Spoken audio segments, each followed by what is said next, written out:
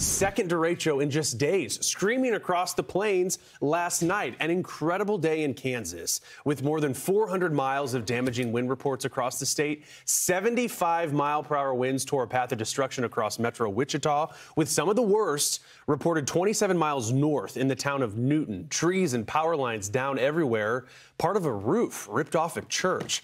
And then this, a jaw-dropping sight captured on camera north of Wichita and Newton, a supercell in Salina, Kansas.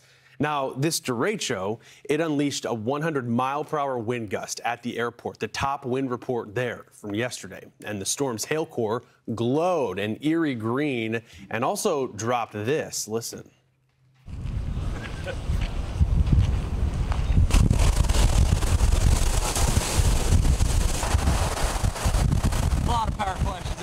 The sights and sounds of wind and hail, that hail core passing over the city, stones the size of ping pong balls, golf balls. Saline County urged people to move to small rooms away from windows, get to their lowest level of their home or building. The rain was also wild, too. A daily record set there of about 1.5 inches.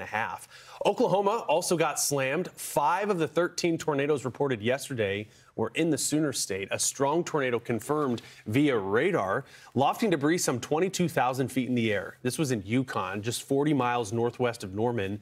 The town of Norman, Oklahoma City, and more all went under a tornado warning at the same time last night. So far, no deaths or serious injuries reported with any of these storms.